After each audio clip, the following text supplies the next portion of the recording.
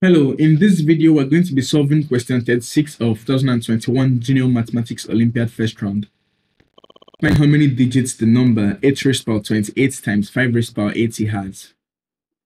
So let's just write down this number here. So 8 raised to power 28 times 5 raised to power 80.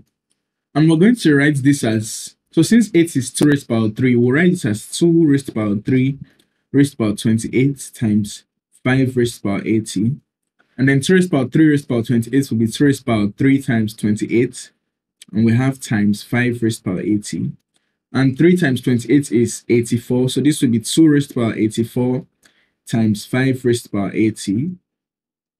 Then we're going to split this 2 raised to power 84 now into two parts. We'll have the first part that will be 2 raised to power 4. And we'll have 2 raised to power 80.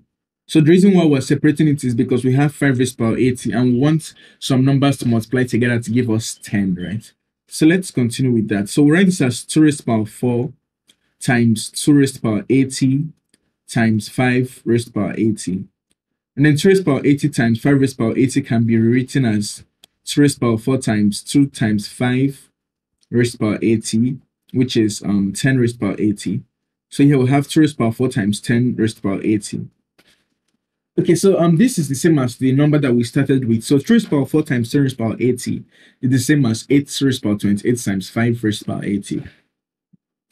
And what we're going to notice here is that, okay, let's write this as 16 times 10 raised to power 80.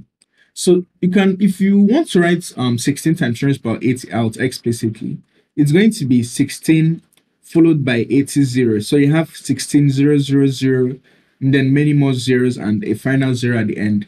And you're going to have 80 zeros here, right? So it's just like when you multiply, let's say 2 by 100. This would just be 2 followed by 2 zeros. If you multiply 2 by 10 raised to power 5, this would just be 2 followed by 5 zeros, right? But here you're multiplying 16 by 10 raised to power 80. So this is going to be 16 followed by 80 zeros. So there'll be 80 of them. So that's just how we got this.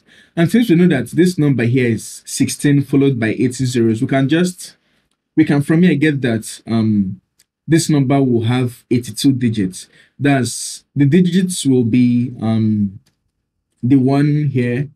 So 1 will be the first digit, 6 will be the second digit. And after 1 and 6, you have 80 more digits that are just zeros. So in total, this number is going to have 82 digits, and B will be the correct option here. Yeah, so that's how to go about solving this question.